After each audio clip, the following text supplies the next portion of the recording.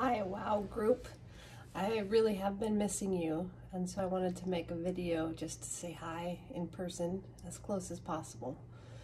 I hope you are doing okay. I hope that you'll send me a message if you want to. You can send it through Messenger with the help of your parents, or you could email me, or you can send me a text or a phone call. I'm around. But the story I have for you about something I've been thinking about that has to do with our story today is some artwork. And I've been trying to paint every day. I have been painting every day.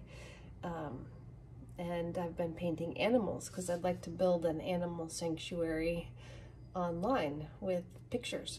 So this is the most recent picture I painted of an otter pup. And I love baby animals, so this was really fun for me.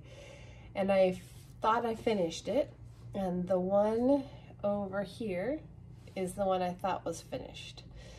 And when I paint, I end up finding that I really focus in on certain areas as I'm finishing it, and I don't step back sometimes and see the whole picture. So I thought I finished this, and then I came back in the house after being gone, and I looked at it and I thought, oh my goodness, how did I not see that that eye over here looks way too small, even for the perspective that his head is turned.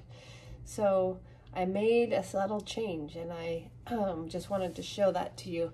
It has to do with exactly what the story is about. I was too close. I didn't see what the problem was or what was missing, and I was able to come back to it after stepping away, and I saw the whole thing together, and I think I improved it.